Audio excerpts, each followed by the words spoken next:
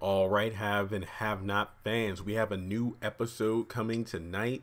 The last episode of January 2020, Season 7, Episode 4, Evil Offspring. And this is a fan submitted theory. I was sent this on my Instagram via DM, and the person who came up with the theory said, hey, don't say my name in the video, just keep it on the DL. But I just had to thank this individual for coming up with this theory, and I hope they're watching. I'm pretty sure they'll DM me after they watch the video, so big thanks to them. But I did not think of this. I've already done the why is Quita returning to the series. That video at the time of this recording is over 2,000 hits in like less than like 6 hours. So thank you all for that. But I did not think of this theory. It's so amazing, and I kept wondering, does it have something to do with the whole follow up on Quincy Maxwell getting revenge on Candace? Will her and Veronica team up? But this theory, and I'm going to get to it right now. This person told me, hey, Jeremy, do you think that possibly Veronica and Quita will kind of team up, not for the sake of the Quincy Maxwell and, Candace revenge thing, but what if Veronica hires Quita and kind of orchestrates it so Quita is in the same cell as Katheryn to either fight her, assault her, or some along those lines, kind of like she arranged for Justin to be dealt with in jail, kind of like she put Toxic in the same cell as Wyatt a couple seasons ago when he got, assaulted. She is the Ice Queen, but also the queen of people being jumped in jail. Now, I don't know how Quita gets down. We know that she's a scrapper. Candace kicked her ass before. So I don't know if Quita will be, put in the cell with Katheryn, and Veronica might, hell, that could explain why Veronica's going inside the jail area to talk with Katheryn.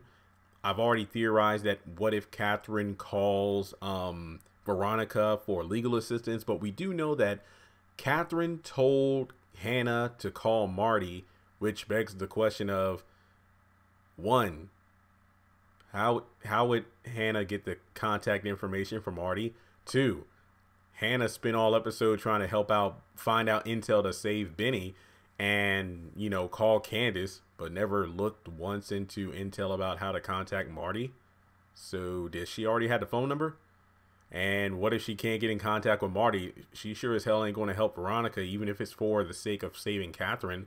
So I wonder if maybe Veronica goes in, sees some people in jail, and then, works her Ice Queen magic, and then, gets a few people in the same cell as Katheryn and deal with her, because we know Veronica's talking with Katheryn. We know that Katheryn's going to blame the Jennifer Salson thing on Veronica when it was really her. So will Katheryn play nice? Well, I don't think her and Veronica will ever play nice. They understand that in some circumstances they do need each other, but there's always going to be the clause, coming out of their fingertips. It's like, hey, you scratch my back, I scratch yours, but that doesn't mean I won't leave scars. Ooh, I like that. And I just made that up, unless somebody already said that, but I'm going to take credit because this is my video. But I think that, hey, if Katheryn is helped by Veronica, but she says like the wrong thing, Veronica will probably orchestrate it so she's dealt with in jail. So it would be interesting. I don't know, maybe it'll be a Warlock and Jim situation where an unholy alliance is formed, because we know that those two teamed up based off their mutual hate of Candace. And think of it this way, that was after she took the 7.4 million from Jim.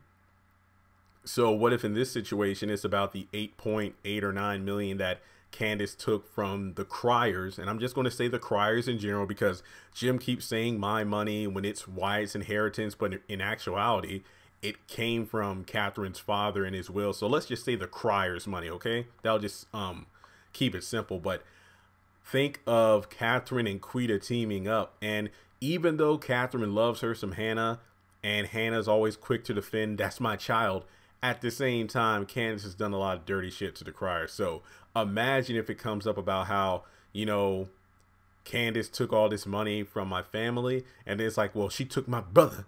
And I don't know if Wyatt's going to overhear any of this and contribute to the conversation, but I think that this could be a way of, Candace being dealt with not just by Kyle and the the feds, but also from these people she screwed over in this town. So what if, you know, Veronica is like, hey, you know what, I'll help you get out of here as long as you do this to Katheryn.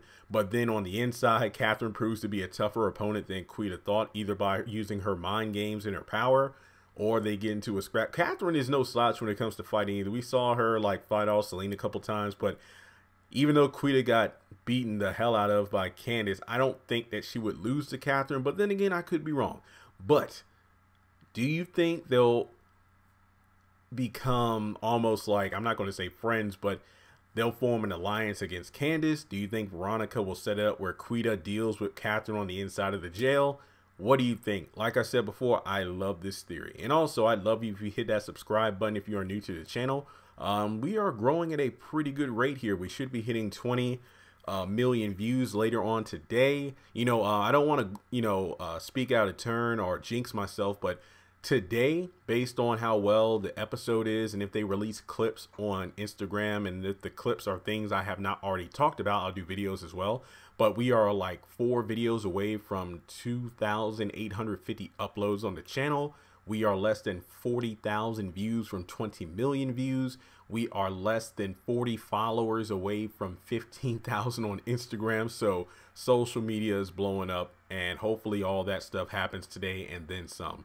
Also, if you remember from my recent post on the community tab, I'm saving up money for car repairs, and by repairs I mean a new set of tires as well as a new piece for my door locks. So that's going to run me about $600 to $700. I spent the past 3.5 hours listing 200 items on eBay.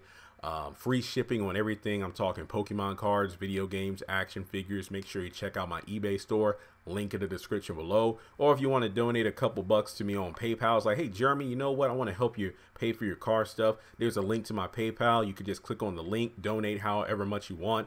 Trust me, any amount helps out. But with that being said, if you don't have any financial means, go ahead and hit that like button, comment your thoughts. That stuff helps me out in the long run because it helps against the YouTube's algorithm and helps the video do better, which means more ad revenue. So when I get paid during the back half of February, if I don't have the money for the car until late February, guess what? When I get paid, I can take care of everything at once. So with that being said, let me know your thoughts on this theory. Thanks again to the fan who submitted it. And if you come up with any theories of your own, make sure you hit me up. You can do it on Twitter. You can DM me on Instagram. You can leave a comment below. Any method helps because it keeps the community talking about the show. So once again, I hope this episode, to be honest, I already did the trailer breakdown last week. This episode, to me, based off the trailer alone, this episode has me hyped more than the previous 3. I hope it's great because you know how I felt about the first 3 episodes this season. Really wasn't feeling it, but hopefully this one turns things around.